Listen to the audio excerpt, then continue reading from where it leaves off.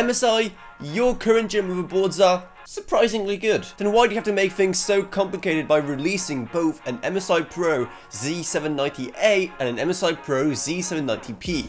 Two motherboards that on the surface look nearly identical, yet have some key differences that you may want to watch out for. And starting off with CPU power, as usual, the P variant has 14 + 1 + 1 power phases running at 55 amps, which, while a noticeable downgrade from the MSI Pro A and pretty lacking compared to many other Z790 boards, but it is still going to be enough for the average user and something that you probably won't notice unless you're trying to, you know, take your 3900K to the limits. And seeing how this motherboard still keeps the two full 8 pins for CPU power, well, that should keep your CPU still mighty fed despite the VRM downgrade. And moving down to PCIe expansion, here things are pretty much identical to the Pro A, with a primary PCIe Gen 5 16x slot, two more physical 16x slots, a 1x slot, and whopping 4 M.2 slots, with all of those PCIe slots running at the exact same bandwidth as the Pro A, with the only real difference here being that they aren't as liberal with including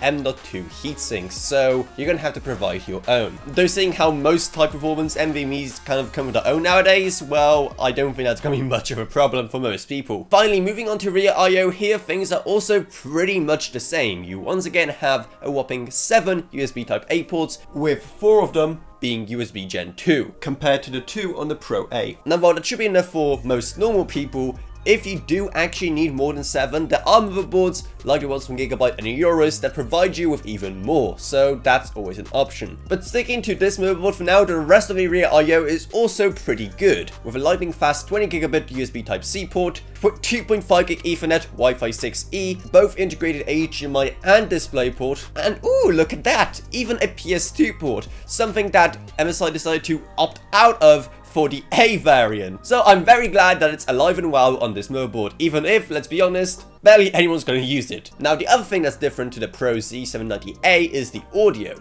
because well, on there you have optical SPDIF, on here you do not, and instead you get yet another 3.5mm audio jack. Not to mention the fact that the rear I/O chute isn't attached here compared to the Pro A variant, which I have no idea how that's acceptable nowadays, but like, oh wow, it only takes like 5 minutes, it's just kind of, you know, annoying and no one wants to do it. And apart from several other minor features and of course the overall look of the motherboard, those are the main differences. Now right now, the Pro Z790P is going to set you back around $240, which is around $30 cheaper than the Pro A. And if you want to make this motherboard even cheaper, there's even a non-Wi-Fi variant also available.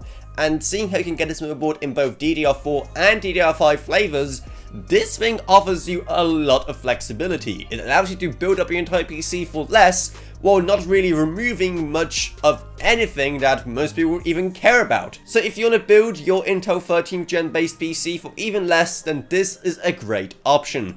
Though again, seeing how you can get some Z690 boards for even less, and they have pretty much also the same features, well, I'd still be very wary about going Z790 at all, unless you can find an amazing deal. But if you want to buy this motherboard yourself, then make sure to use our Amazon links down in the video description below. And if you want to help support the kind of work we do here, then make sure to check out our Patreon, which is also down in the video description below. Look how helpful I am in providing all the links down there, because even just one single dollar a month truly goes a long way, while you get awesome perks as well. I'd also like to thank my existing patrons, Gavin Burns, Ryan OKB, Justin Rage, Ella Vroniak, Bartosz Welcome, Mike Sumner, Shane Allcroft, Lensby, and Jesse Herdman. Thank you guys so much, it truly goes a long way.